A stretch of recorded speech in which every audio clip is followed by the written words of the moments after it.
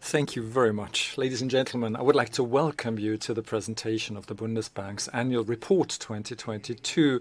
And as was said in the introduction, I would also like to extend a very warm welcome to those of you attending via our live stream.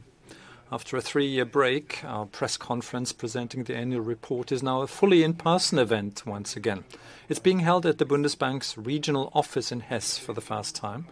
This is because, as you know, we have cleared out our main building on Wilhelm-Epstein-Straße so that after 50 years of use it can be refurbished and modernized from top to bottom. The lineup greeting you today is likewise a first. Ms. Ingrid Herden has been head of Directorate General Communications since October 2022, and Mr. Joachim Würmeling of our Executive Board assumed responsibility for Directorate General Controlling, Accounting and Organization at the start of this year. Later on he will present and discuss details of our annual accounts. And I have to blow my nose occasionally, apologize up front, because I've got a bit of a cold back from a business trip to India, so forgive me. I'd like to start with the economic and price developments as well as monetary policy decisions related to them. For 1 year now, Russia's terrible war of aggression against Ukraine has been raging. The extent of devastation and destruction, as well as the human suffering, are unspeakable. The war and its side effects have left a mark on economic developments as well, especially due to the energy crisis they have triggered. For example, Germany's recovery from the COVID-19 pandemic was throttled to a considerable extent. Just as a reminder, at the beginning of 2022, the federal government had been expecting the German economy to grow at an annual rate of 3.6%.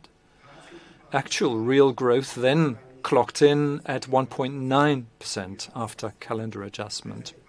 Thus, roughly half the figure expected at the beginning of the year, but considerably better than had been feared at times.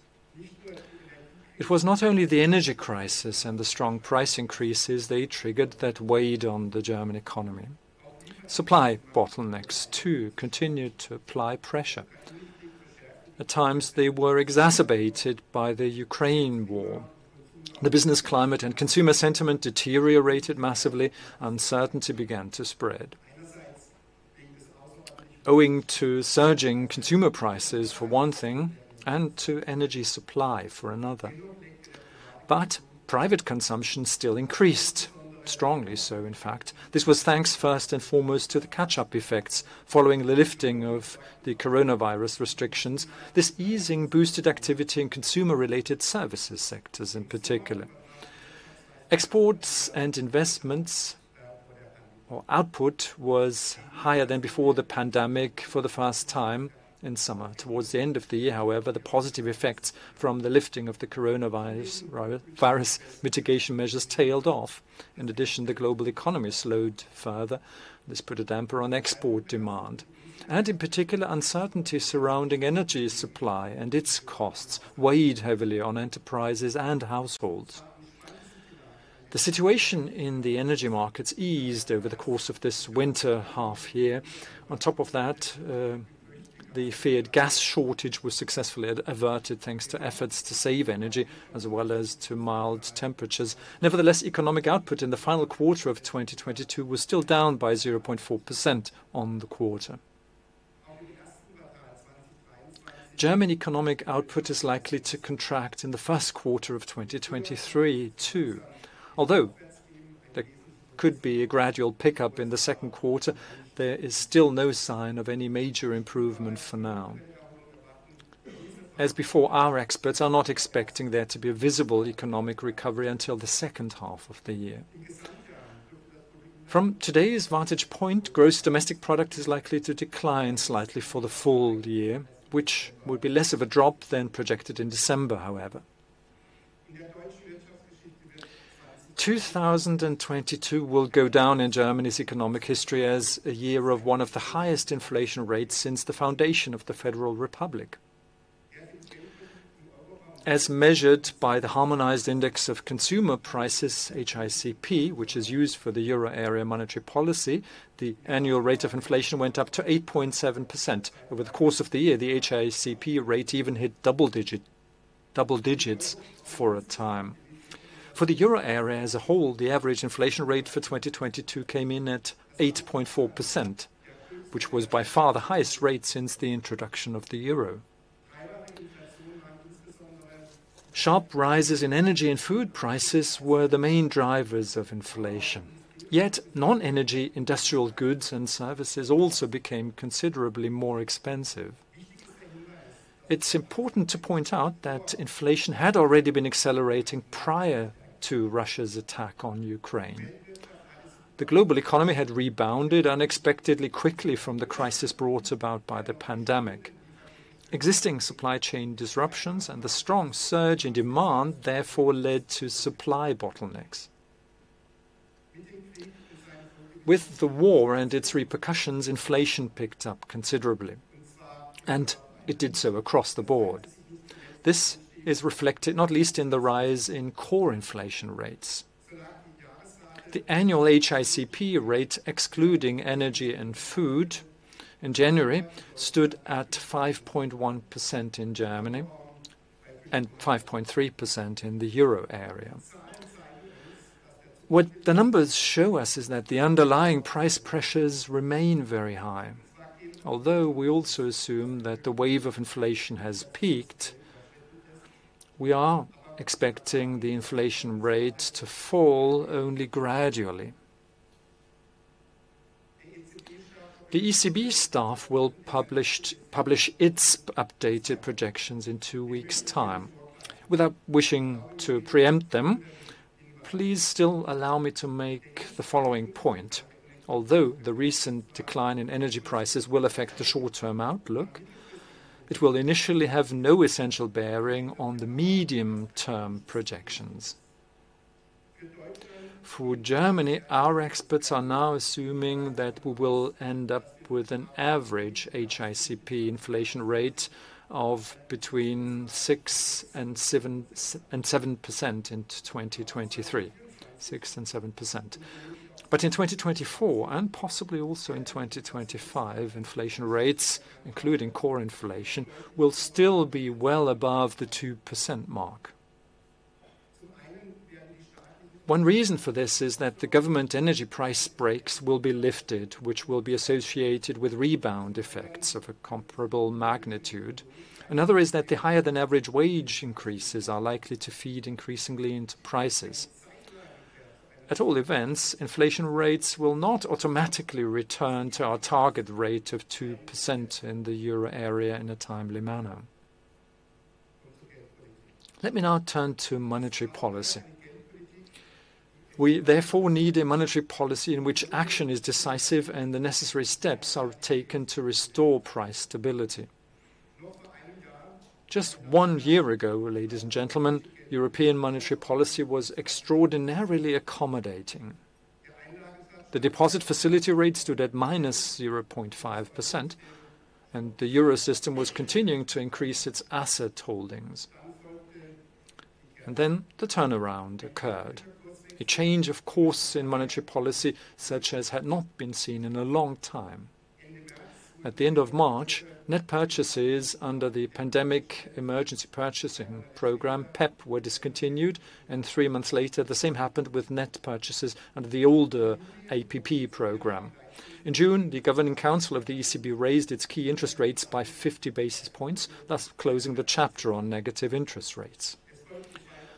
That was then followed by 2 interest rate hikes of 75 basis points each and another 2 of 50 basis points each. This meant that within the space of not even 8 months, key interest rates had been raised by 300 basis points, and the ECB Governing Council has signaled an increase by a further 50 basis points for March. In addition, there were a number of other modifications to monetary policy, one of which I would like to mention here, and that's the creation of the Transmission Protection Instrument, or TPI for short. It can be activated to counter disorderly and unwarranted market dynamics that pose a threat to the achievement of price stability.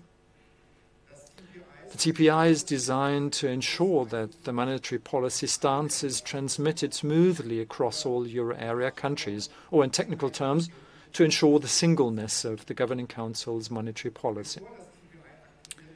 Activation of the TPI is based on a comprehensive assessment by the ECB Governing Council. It has not had to be activated thus far, and I hope it stays that way. At our latest meeting, we also decided on the starting point for reducing holdings under the APP. From March to June 2023, 15 billion per month on average of principal payments from maturing securities will not be reinvested anymore. That corresponds to around half of the redemptions over that period of time. This also represents an important contribution to the normalization of monetary policy. In the past few years, the euro system expanded its balance sheet enormously for monetary policy reasons. The large volume of central bank asset holdings is having a dampening effect, particularly at the longer end of the yield curve. At the short end, however, the euro system has been pushing up the yield curve by raising ECB key interest rates substantially. In the long run, something has to give. Moreover, there is no reason for supplying the financial system over the long term with such ample liquidity as is being provided now. I am therefore in favor of taking a deeper path of reduction starting in July in the light of experience gained up to that point. I expect markets to cope well with the reduction in the euro system's asset holdings, and given the current outlook for inflation, it will simply take too long otherwise. After all, we need to look at the current figure of 15 billion in relation to monetary policy asset holdings of just under 5 trillion euros.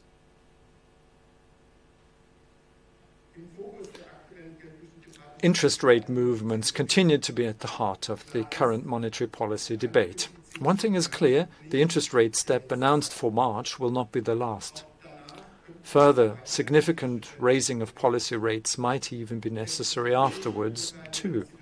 We naturally reassess the situation at every meeting. We are not locked into a given path. But as things stand today, I believe that policy interest rates need to be even higher in order to return the inflation rate to our 2% target in a timely manner. To accomplish this, we need interest rates to be at a sufficiently high level. And, very importantly, we need to maintain that level until such time as the data and projections provide us with sufficient evidence that inflation is returning to our medium-term target of 2%. This also has to be reflected in underlying inflation. Until that is the case, interest rate cuts are a non-starter. That is my very firm conviction.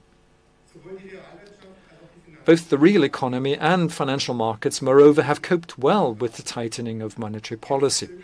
So to hesitate now, to end the tightening at an early stage, or to even loosen monetary policy would be a cardinal error. This is because there would be a grave danger of the strong level of inflation eating further and further into our lives, of inflation becoming entrenched at an elevated level. And there would still afterwards this would be about how monetary policy has to act and what it has to do and preserve. And there would still be the risk of longer-term inflation expectations becoming de-anchored. Since the summer of 2021, market-based indicators and expert surveys have been showing significant increases. However, survey-based longer-term expert expectations have been going back down towards our target of late. We have also recently been seeing slight declines in our Bundesbank survey of households and firms. Respondents are also expecting slightly lower inflation rates 5 years ahead than they did in autumn. However, this should not tempt us to let up in our efforts. Quite the contrary. I am convinced that expectations have fallen because, amongst other factors, respondents are convinced of our resolve.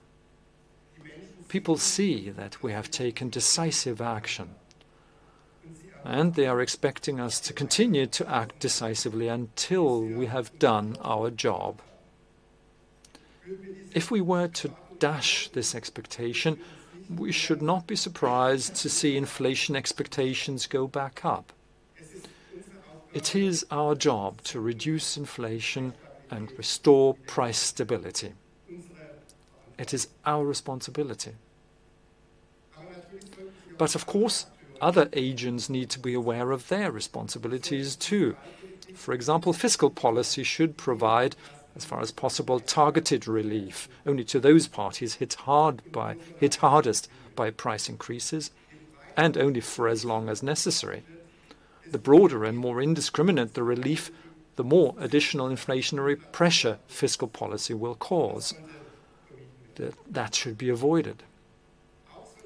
Fiscal policy agents should also resist the temptation to take advantage of fiscal space for additional spending programs. Which brings me to our annual accounts. The Bundesbank sustained exceptional financial burdens in 2022. One reason for this was the rise in US capital market rates, which caused our foreign currency reserves to lose value.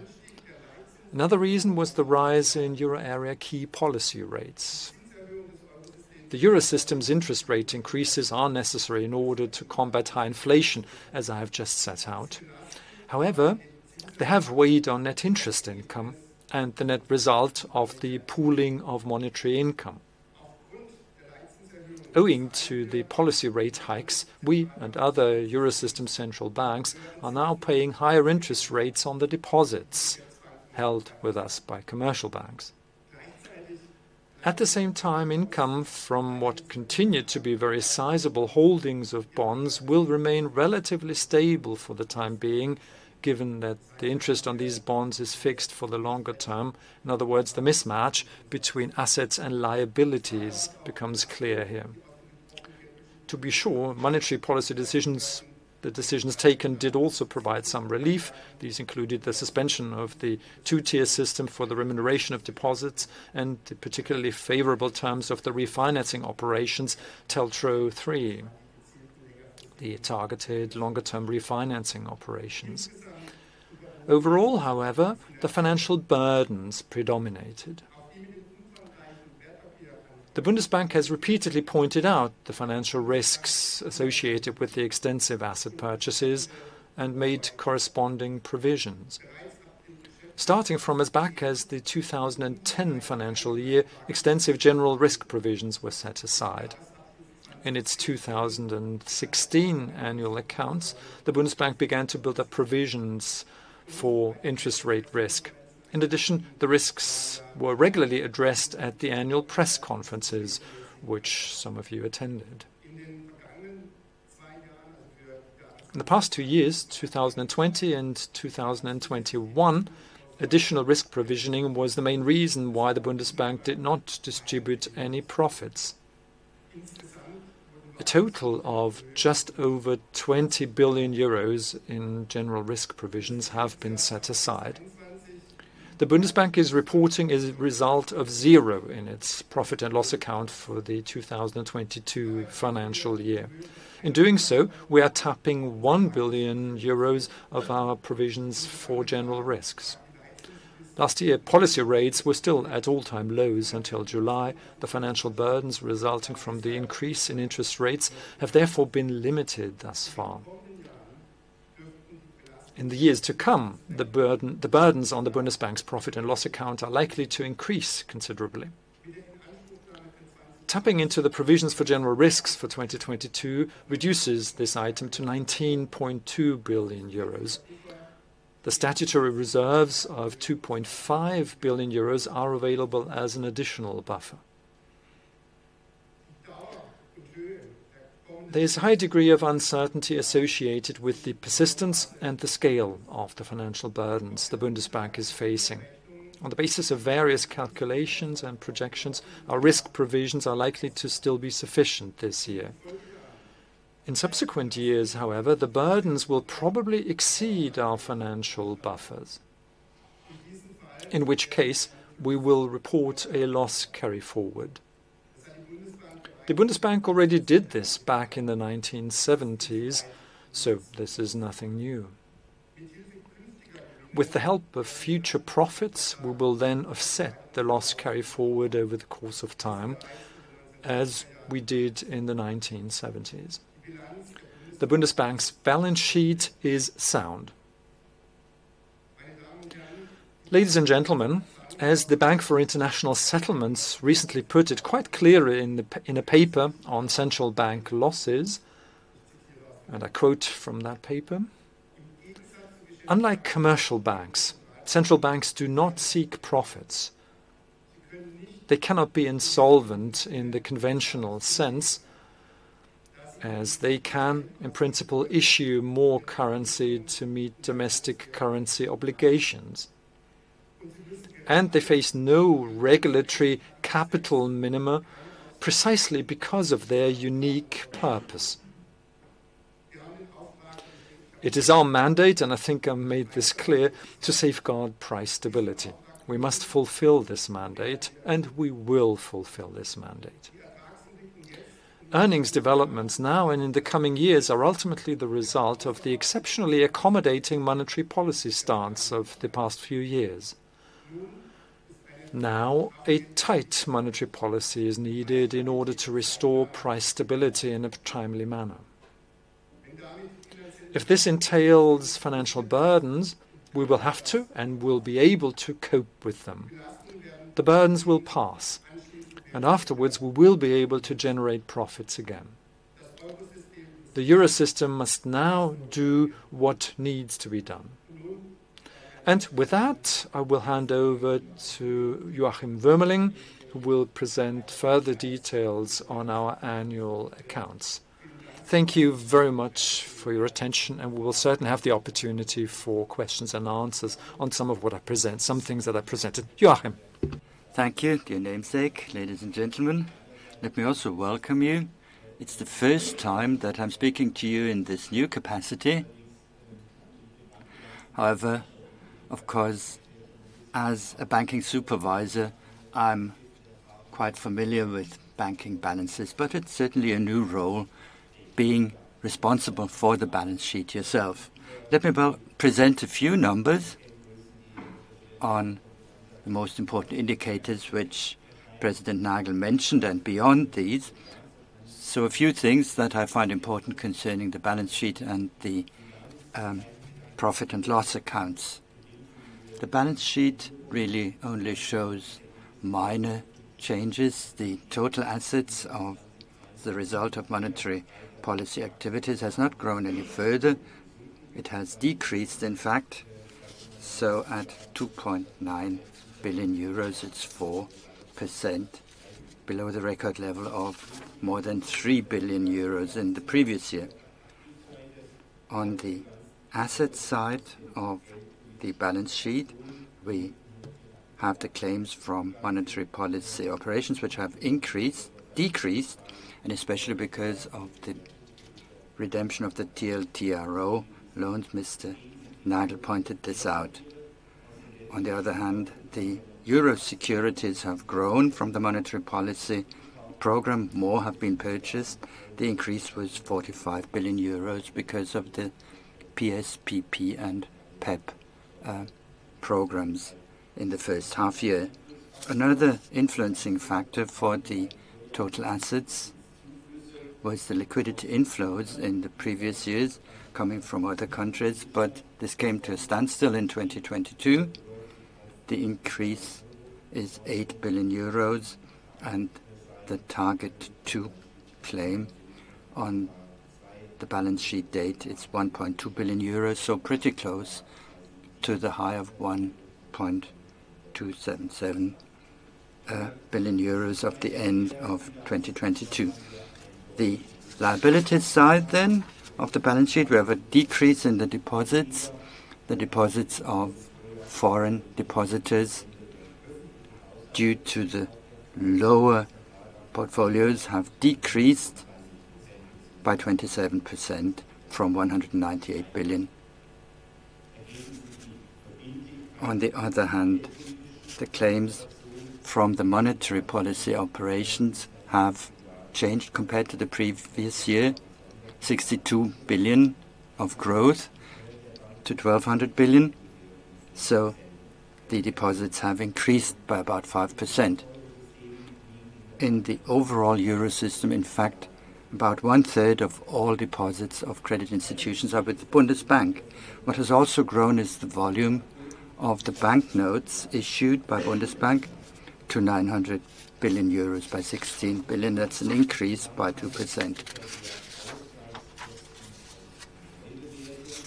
What's also of interest is the revaluation accounts. This is an item which makes it possible to offset the volatility of Bundesbank, which comes from changes in valuation. You can see the breakdown here in this slide. The most important revaluation item, of course, is the reserve for the 3,355 tons of gold.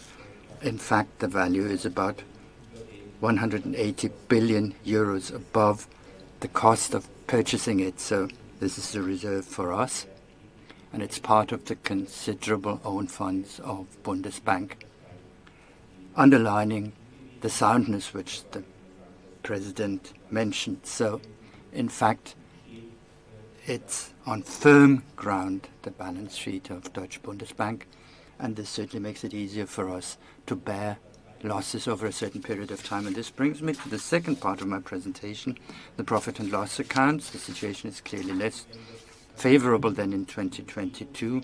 The turnaround on interest rates has meant a lot of movement, but the increases in key interest rates are reflected on both sides of our profit and loss accounts.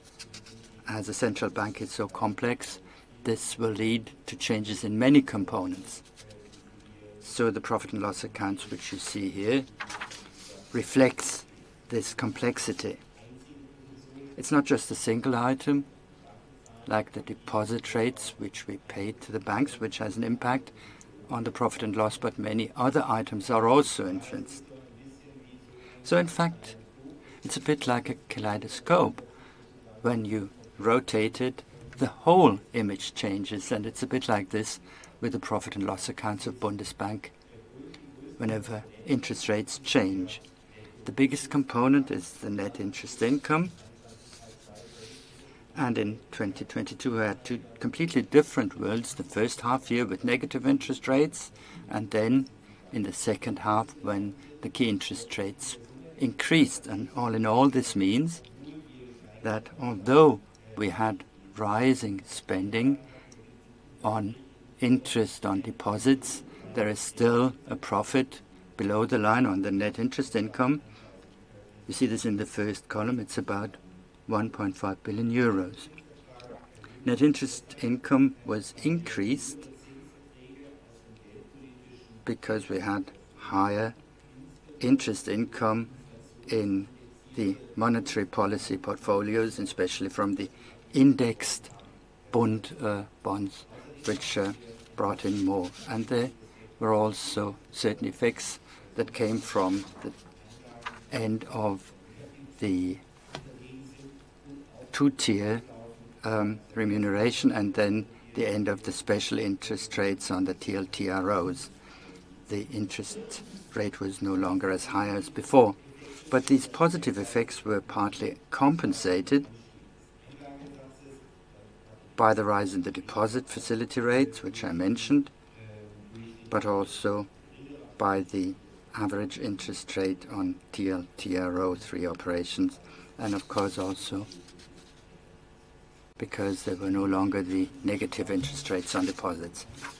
It is also worth mentioning in this regard that the rise in key interest rates means that for the first time since 2016, interest income is being generated again from the Target 2 balance of 7,000 298 million euros. Those of you who have followed the balance sheet press release of ECB have seen that it leads to expenses for them, but this is not an income which is directly reflected in our profit and loss accounts, because this target balance is also offset by deposits of the banks on which we have to pay interest, so this offsets this income. Interest income from monetary policy portfolios rose on balance by 2.6 billion euros, and inflation-linked bonds generated interest totaling 3 billion euros. It was only 270 million euros in the previous year. So this is the net result, net interest result. Then a few more items. The result of financial operations and write-downs and risk provisions were 1.1 billion lower than the previous year. Realized gains and losses decreased on balance by 376 million to 2 million euros due to rising capital market yields. Write-downs on our treasury notes, because they're marked to market, because of the higher yields in the US. So then the income from participating interest, especially from the ECB, owing to the lack of profit distribution from the ECB, fell by 144 million to 28 million. The negative impact of the net result of pooling of monetary income increased by 1 billion euros to a negative 2.2 billion euros, mainly owing to the low remuneration on the monetary policy holdings of supranational securities, which the Bundesbank itself doesn't hold. Also, other operations are involved, like the issuing of cash, and all of this belongs to the euro system as a whole. So when we look at our balance sheet and our profit and loss accounts, if we have a higher profit than is due to us, due to a distribution key, then this has to be offset, and this is also a spending item which has grown because of this turnaround in interest rates. So it's at least 4 items where the turnaround on interest rates has its impact. Some of it is positive, some of it is negative, and you can see the balance here. The other income decreased. This is due to the partial derecognition of Deutsche Mark banknotes. And there's also the administrative expenses, which you find here, and the risk provisions. Operating result was negative by about 1 billion euros, but if you look at the risk provision, this is the difference compared to the previous year when we had an addition of 1.4 billion euros. This is no longer the case. On the contrary, we have to release about 1 billion, and the balance is this change then of 2.3 billion euros. As in the previous year, the profit and loss account for financial year 2022 closed with a balanced result. In other words, there was zero distributable profit, as in 2022. Thank you. Thank you for the statements. Let me now turn to your questions. And I'd ask you up front to please always use a microphone, otherwise you wouldn't be heard in the live stream. I'd also like to ask you that if you have a question specifically to one of the 2 executive board members, then could you please say so? Mr. Siedenbedel.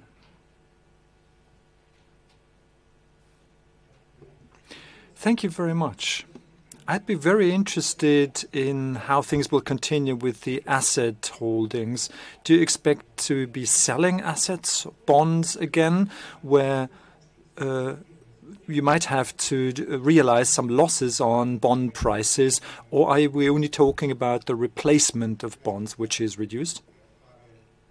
Well, let me answer that question specifically. Active selling of bonds, of assets, is something that I don't see. In my comments, I made it clear that my wish would be rather to step up the speed of the matured securities from July.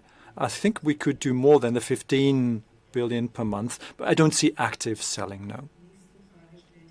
The next question is from Mr. Lacour. Hello.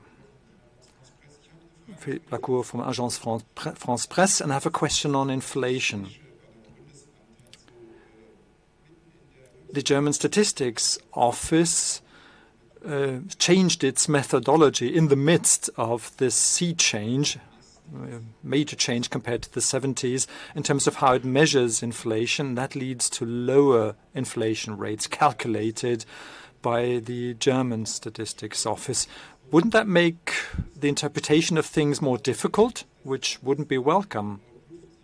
Even more so because there will be a bigger gap between the actually measured inflation and the one projected. In October, you don't have 10% anymore. At the time, it was still flagged in red. And the difference, a gap between that and the perception of inflation by the general population, which wouldn't be helpful. Mr. Lacour, let me answer that. I can't talk on behalf of the Statistische Bundesamt, the German Statistics Office, but what it did was a regular exercise. After 5 years, it changes the reference year. And that happened before it was 2015, and this was changed. The new reference year is 2020, and also looking at the basket. So that was usual practice. One thing that was perhaps a little regrettable on the day of the ECB meeting, that technical change and information was there, and the change happened then, and numbers for Germany were not available on the specific date. But as far as the exercise is concerned, it's highly regular. When it comes to the inflation numbers, I have to say that even after this change, inflation projections are still too high. The expected inflation is too high.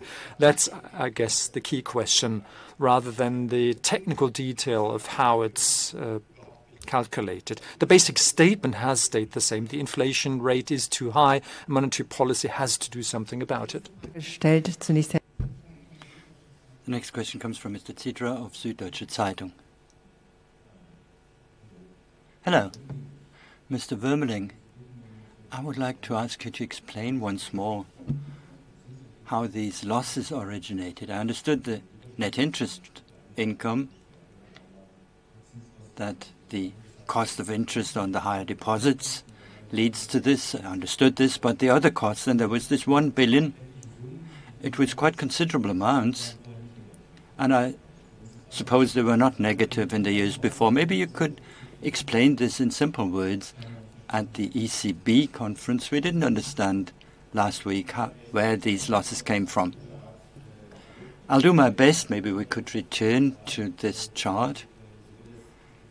Maybe we could use this chart which shows both the previous year and the last year. It's among the backup slides. No, not this one. A bit further.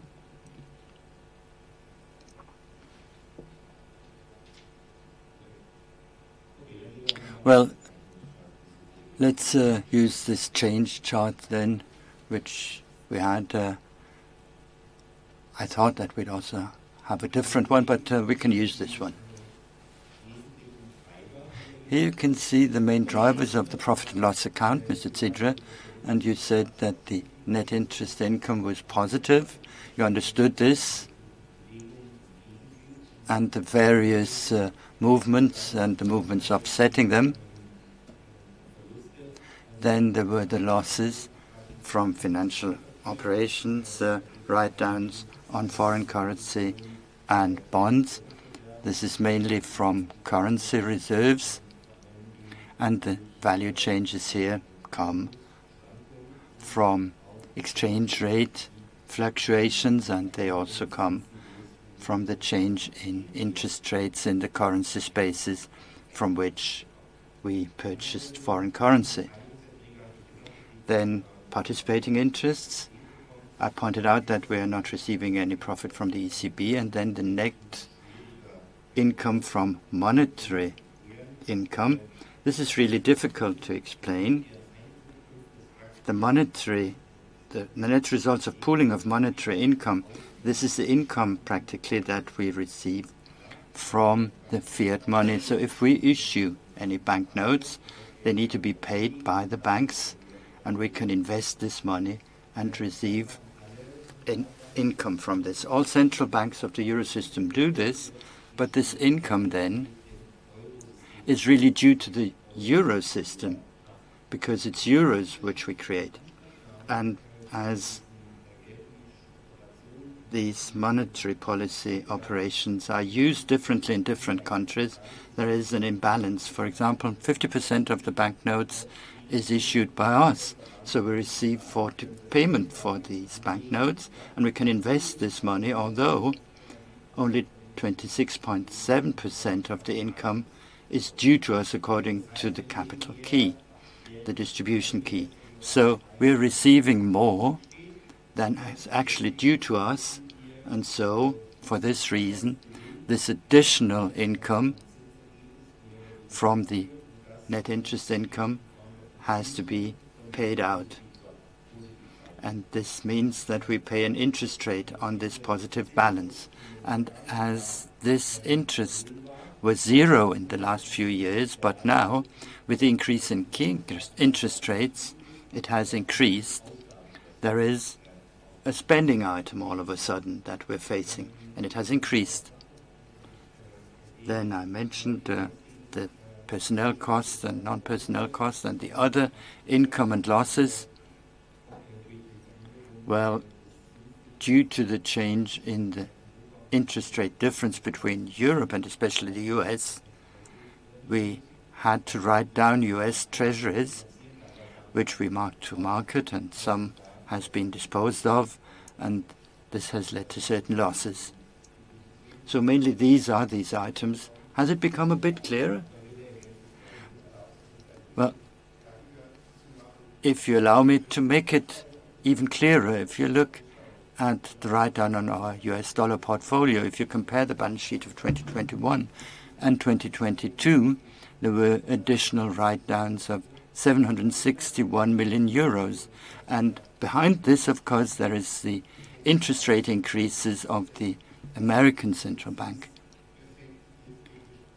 These interest impact which comes from the changes in monetary policy, this shows what impact it has on the balance sheet.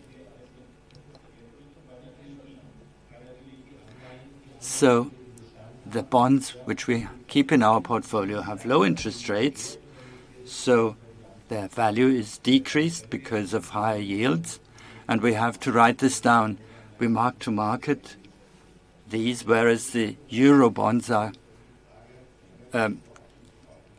kept at book value. Maybe one more thing, Mr. Lacour, that I could point out concerning the inflation numbers. I mean, on the harmonized consumer price index, there were new changes. And we look at the harmonized consumer price index, the German consumer price index, which has high attention in Germany. In this, you have this change. But for our monetary policy, it's the harmonized consumer price index, which is decisive. Frank Mahlmeister. Frank Mahlmeister from Plattebrief. You have the floor. Hello, Mr. Nagel. You said that in your surveys, consumers and market participants said that they see that you are actively combating inflation, but as for the markets, there have been some doubts as to your credibility. Or was it perhaps a problem of communication? What's your view on that? How could it happen that there were such upheavals, such a tantrum, and do you think that you have brought them on board now? And there's one question I have. In your speech, you said further rate hikes after March were necessary, and I think you said the same thing in India. But there's one thing that I didn't hear. Perhaps you said it, perhaps you didn't. But later on, you said rate hikes, and you didn't say clear or significant. You didn't add anything to it. So could you perhaps elaborate on the intensity you meant, where the simple steps are enough or whether you need significant steps? Thank you for that question. As to your first question, the response by markets and market participants, well, it's been for more than 20 years that I've been an observer of markets as part of my career. They are as they are. Sometimes they are overly optimistic, exuberant. Certain exaggerations can happen as well, and I would see it as that. And I think after that, through clear or clearer communication, it was possible to, well, bring markets back to the level where they should be in an environment where inflation is high. Central banks have to do their job, and in that context, we made it clear that we're expecting, that we're taking a clear step, a clear rate hike in March. And this afternoon at 2 p.m., we'll be getting inflation numbers for Germany in February as well. For the state of North Rhine-Westphalia, I've seen the numbers. They indicate that inflation will probably remain persistent, persistently high. So I could imagine if the data still shows the clear picture, I think further significant steps might be needed after March. Hope that was clear enough. If that answered your questions, Mr. Akagawa from Nikkei will ask the next question. Hello, and good morning, Shugawa from Nikkei, the daily in Japan. A question to Mr. Nagel. In your statement, you pointed out that the war in Ukraine is one of the drivers of inflation. So I wanted to ask you, how do you see the future geopolitical risks and what's your assessment of them? It's not only the war in or on Ukraine that is a driver, but also tension between China and the US might play a role. Could this have an impact on the German or European economy? Thank you for this question. Well, let me perhaps put this in perspective and tell you about the context. In January, in my first speech, I said clearly higher inflation last year, before the terrible attack of Russia against Ukraine. The situation then was that the pandemic was about to end and supply bottlenecks were still there. So inflation for the year 2022 was expected to be strong at that point in time. But of course, the 24th of February was quite different then. And as a consequence, inflation more than doubled. Growth rates were cut by more than half. And these terrible events show to what extent the geopolitical situation has an impact on inflation rates and impact on what our job is as central banks to get a grip on inflation again. A terrible impact. And as said earlier, I have brought back a cold from a long trip to India. And I made it clear there how important it is to pursue dialogue under the G24 as well. And Japan has the G7 presidency this year. So we're expecting these issues, geopolitical issues, to be discussed there as well on these forums. Now, I'm a central banker, so I have to focus on our mandate. I have to focus on our independent mandate. So as a central banker, I would very much hope, and it would make my work much more easier, if geopolitical tensions were to ease. Unfortunately, for the terrible war, the terrible attack of Russia against Ukraine, we can't see that easing. Brigitte Scholtes of Business Report has the next question. Go ahead. And also of Deutschlandfunk Radio. Mr. Nagel or Mr. Wuermeling, I have a question which more relates to domestic economy. The domestic economy is very nervous, and the construction sector financing is drying up for construction. And now there is talk of releasing of certain limits, but maybe you could explain how you feel about this. Joachim, let's complement each other.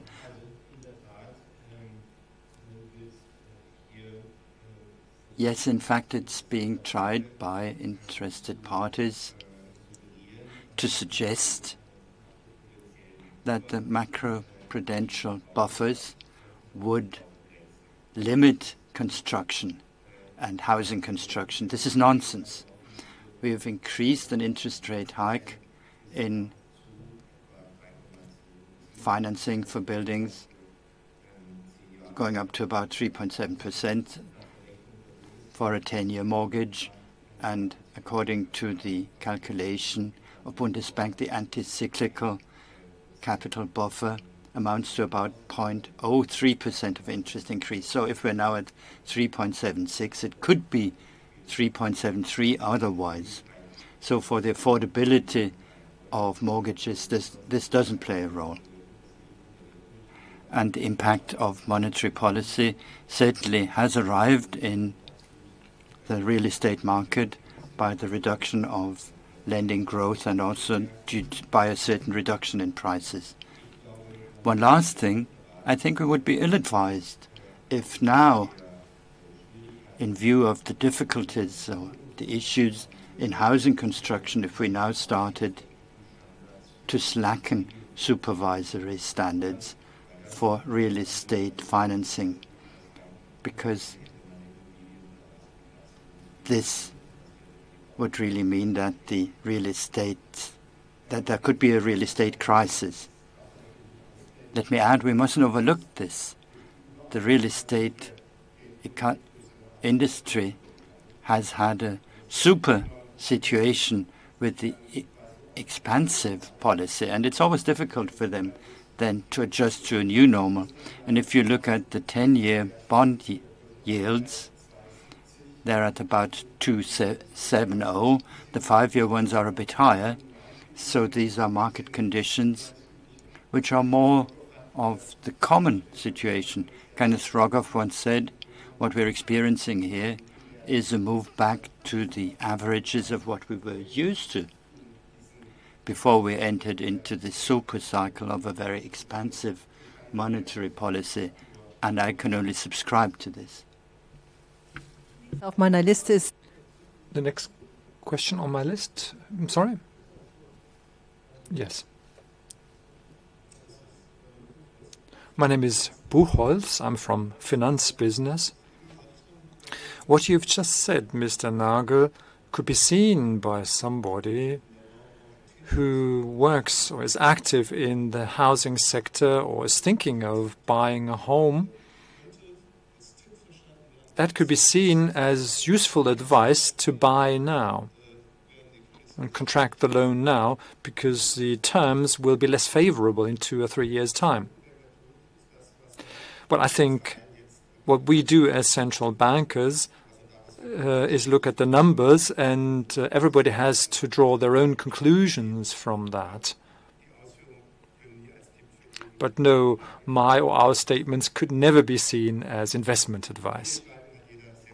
That's always a personal decision, a judgment call. Panagiotis Koutumanis from Frankfurt Neue Presse.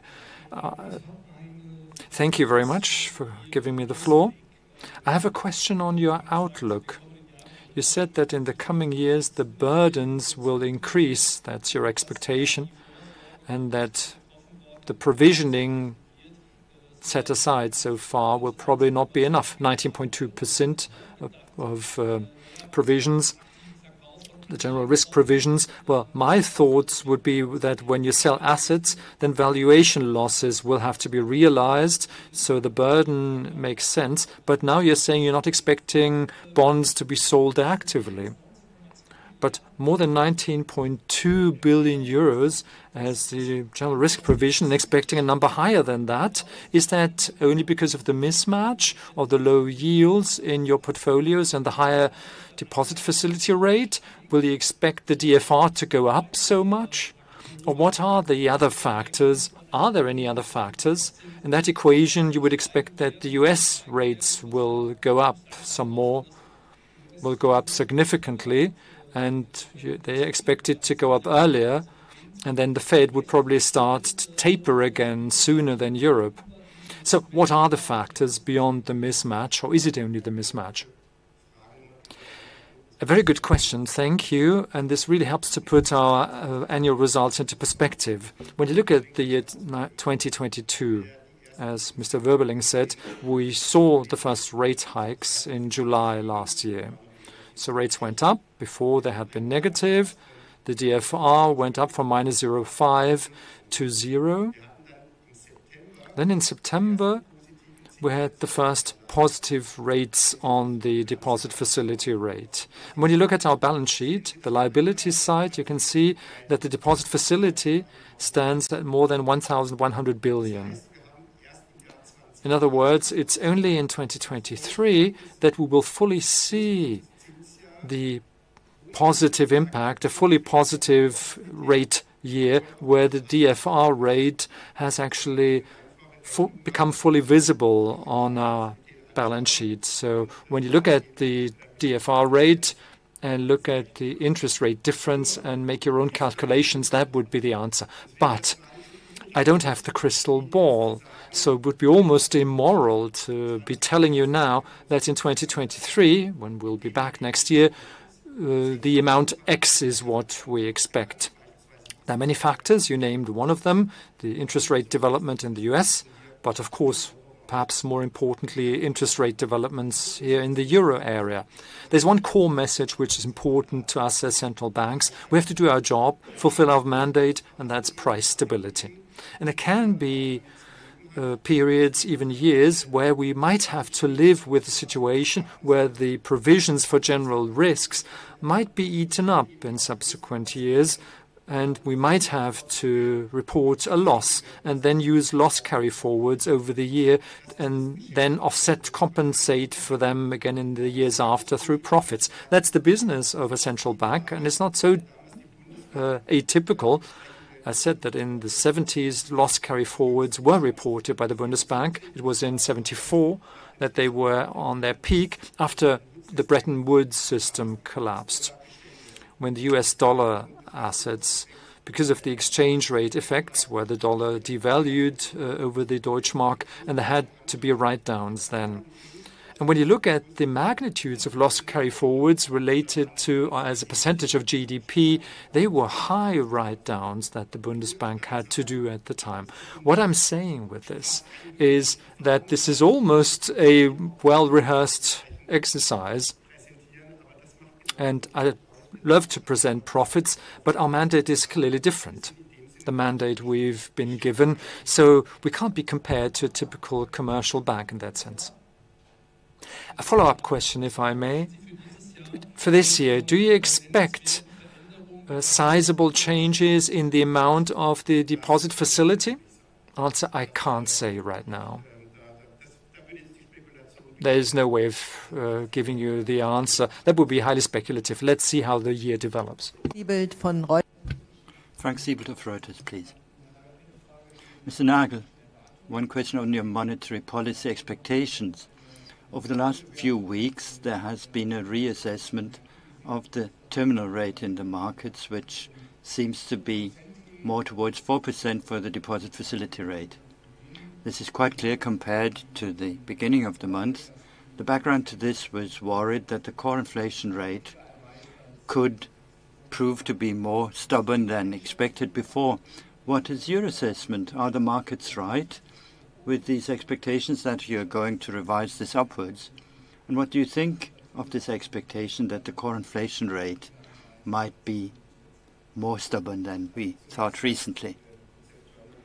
Well, first of all, this concept of the terminal rate or mutual rate, which is often then used, these are very, very theoretical assumptions and models, which are often based on certain model assumptions.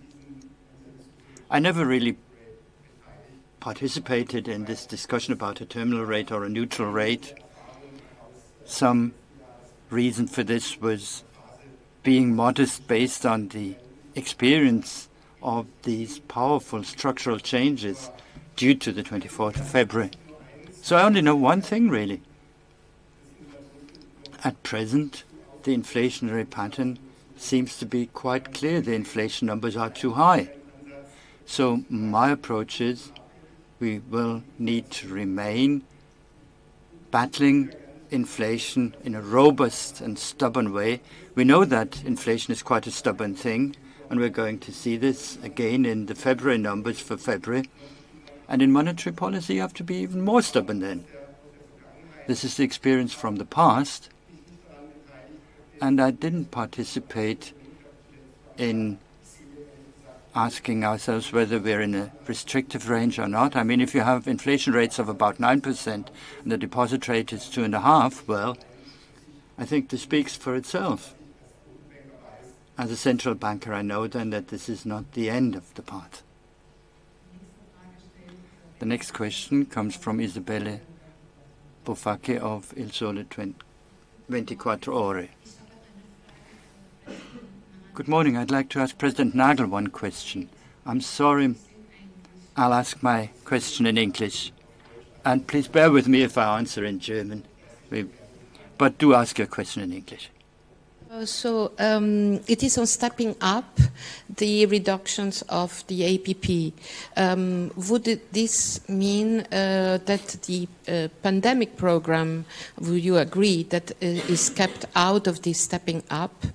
And also you expect the markets to cope well with the reduction of the Eurosystem's asset holdings reduction. Do you think that, are you worried about the financial stability impact of repricing or spread widening? And are you confident that the markets will cope well because there is TPI in your toolbox? Thank you. Besten Dank für die Frage. Zunächst mal, ich fange mal mit der Finanzstabilität an. Thank you for your question. Let me begin with financial stability. It's a good message when we see that the markets are proving to be quite robust. This also has to do with the fact that looking back on the crisis of the last 10 years, we have made sure that the banks' balance sheets are sounder. Banks are better equipped with capital. Their liquidity situation is better. So in monetary policy, we've done quite a bit for this, and this is now reflected in these high bond portfolios. You mentioned the APP program and the PEP program. When you look at the amounts of these programs and the term structures, then the APP program certainly is the program on which it was most obvious to start in monetary policy. We started with a 15 billion of reduction per month, and as I said, I'm firmly convinced the markets will be able to digest this quite well.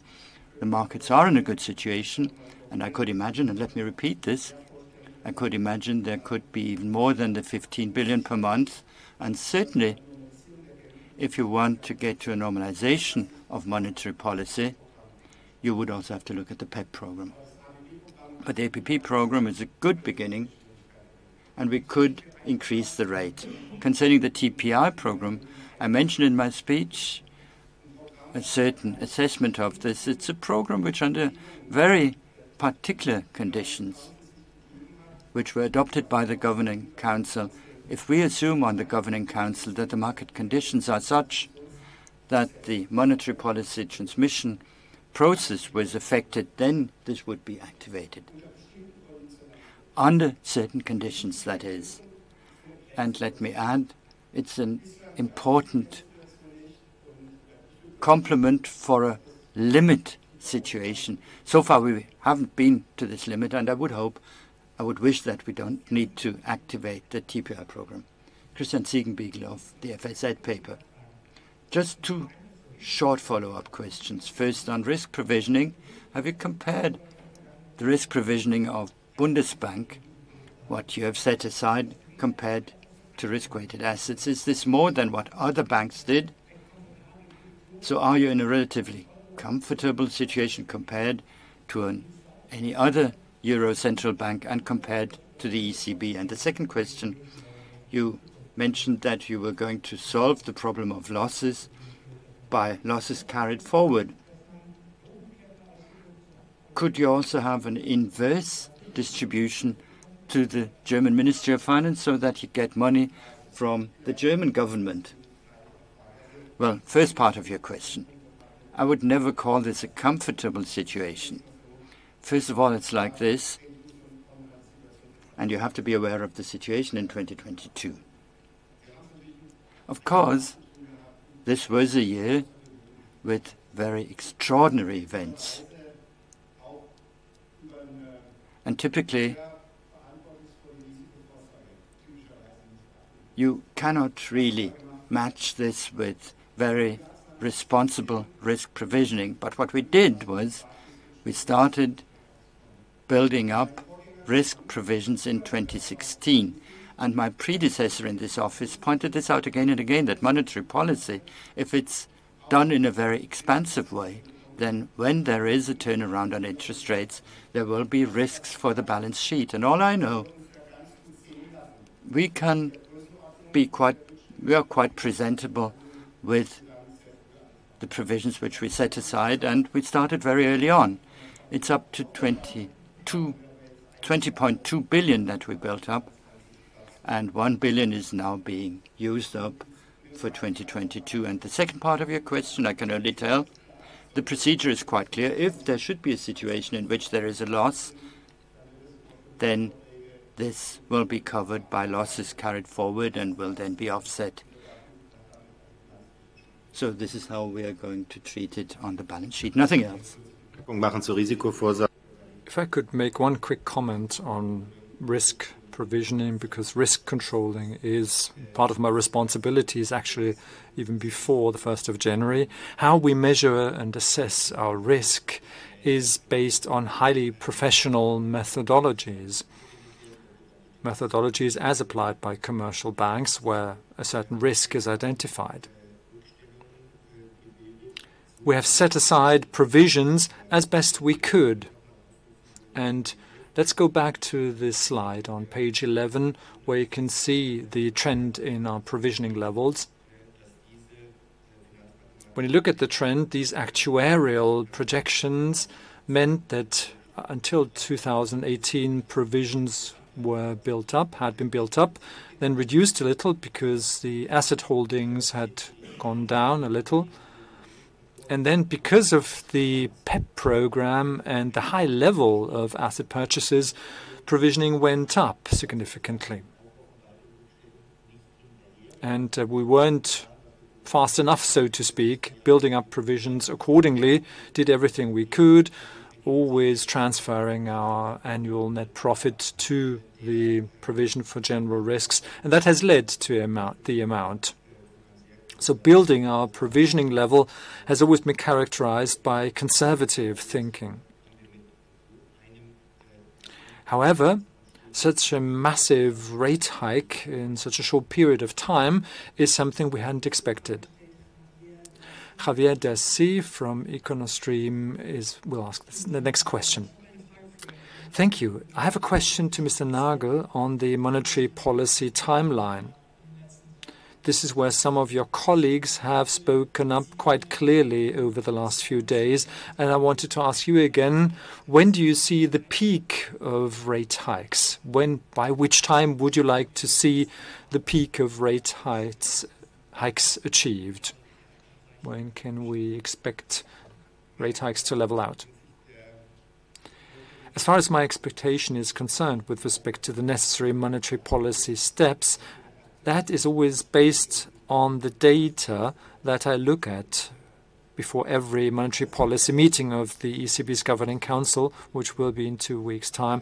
And everything else would be speculation. I tried to make the point, from my vantage point, that I'm convinced that we have some way to go and that inflation will remain quite high for some time. But determining a point in time when the plateau, the peak, will be reached, that would be highly speculative, and I couldn't do that. Frank Wiebel from Handelsblatt. Thank you. When reducing the balance sheet, your total balance, we are really wondering to what level? How far would you go? As far as reducing liquidity to make sure that monetary policy is carried out from the lending side again, or would you leave the total assets so high so that you can do it again through the deposit side? That would be just interesting to see and to know. Has the Bundesbank any opinion Do you tend towards one direction over the other?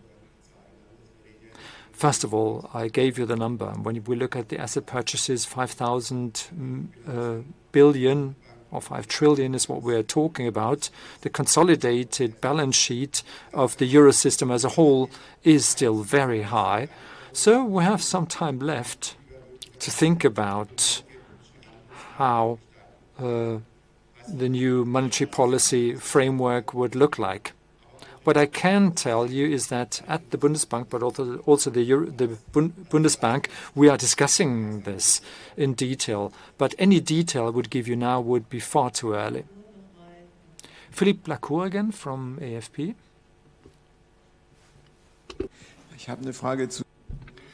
Thank you. I would like to ask you a question concerning wage increases.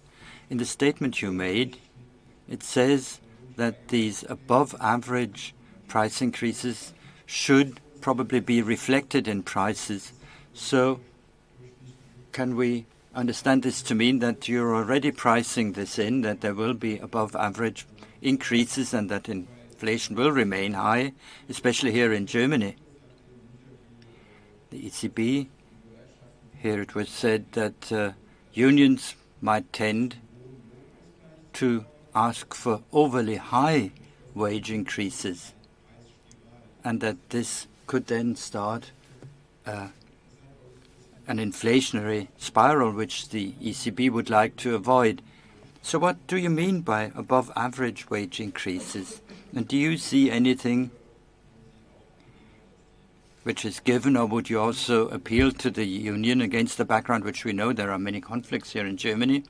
So would you like to ask the unions to be moderate about this? Well, let me begin by this. If you look at wages in real terms, it's the third year now in which employees, wage earners, had to take losses in real terms. It was 3.1% last year. So looking at it from a neutral point of view, it's quite understandable that the unions and the employers are engaging in these intense discussions on any wage increases. And in the monthly reports of Bundesbank, we commented on this, how we assess the present situation. And we made it quite clear that we do not see any wage price feedback loop, but we do see a certain possibility that there could be secondary impact. Even if the wage increases are below the current inflation rate, they may still be high compared to the growth in production potentials and the medium-term inflation target of 2%. So in this respect, this is a constellation which doesn't include secondary effects, but I cannot confirm that there is a wage price feedback loop. Carsten Englert. Hello, I have quite a few questions. First of all, on wage development, by rule of thumb, you also have 16 to 17% of personnel spending. Is this a high wage increase, or has your headcount grown so much?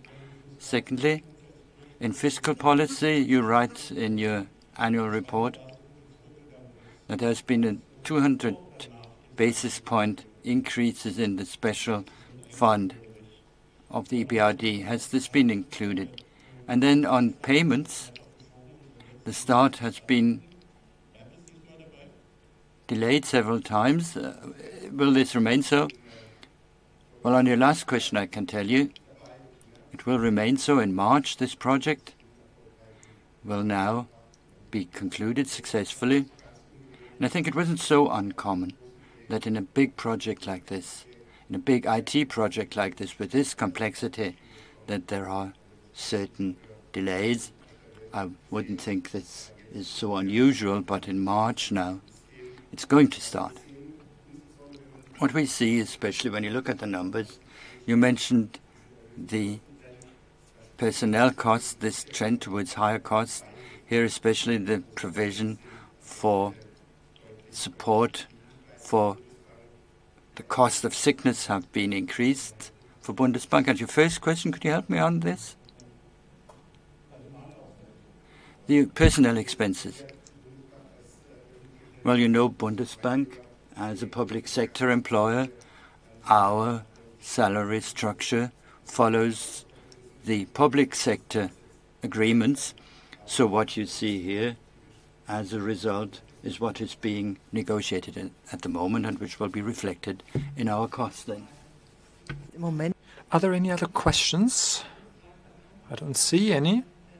If we have answered all the questions that you have right now, let me then thank everybody. Thank you all for coming, for joining us. And two more things. In conclusion, for those of you that have agreed a second round after this press conference, if you want a second round, that is, this will be available as a video from our website.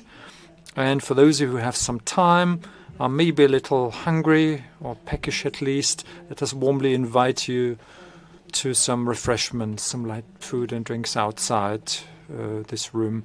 Have a very nice day and hope to see you again.